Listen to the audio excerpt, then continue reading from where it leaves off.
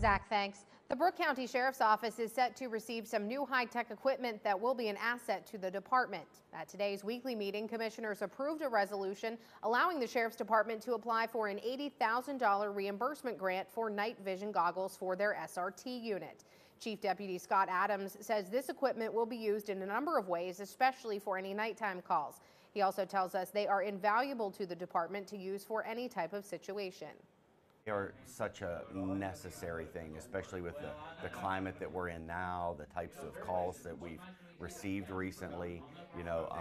That type of equipment is very beneficial to our officers and the community in general. I mean, all of it goes back to keeping our community safe. Be able to add this equipment to their repertoire of other equipment that they already have available to them. It gives them additional capabilities, keeps them safe, keeps our public safe. It's just great to be able to do this. Commissioners also approved to put the NV grant out for bids. They hope to approve a bid in 2 weeks and have that equipment in the coming months.